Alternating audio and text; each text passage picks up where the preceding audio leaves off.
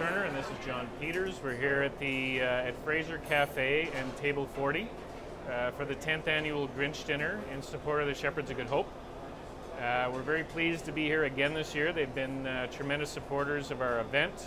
Over the course of 10 years, we've been able to raise in excess of $240,000 from the generosity of the people attending tonight. This happens because we have the support of the chef community here in Ottawa, led by Robert Barassa. In addition to Robert, who sort of captains the boat, we have the Fraser brothers, who are integral to this. We have Warren Sutherland from Sutherland Group. We have Charles Part from Les Fougères.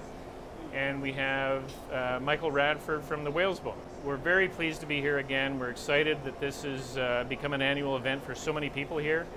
And part of what we do is offer people an amazing night with food and wine from the STEM group, which is represented by Patrick May here. So this is all in support of the Shepherds of Good Hope and all the good work that they do. We have a lot of challenges as shepherds, and we're trying to address those challenges, and we can only do it because of the support of the community in Ottawa, and the crowd outside is a good representative of the constant support that the Ottawa community provides to the shepherds.